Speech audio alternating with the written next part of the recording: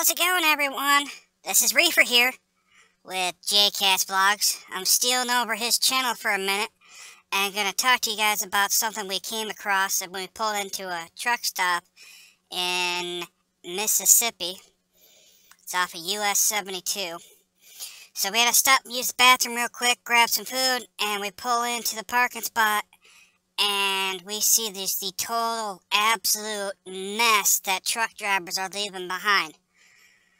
Now take a look at these pictures. This is unexcusable. No reason to be doing this at truck stops. You wonder why we're losing parking spots? You wonder why Walmart's kicking us out everywhere? You wonder why rest areas are closing everywhere? Just look at this.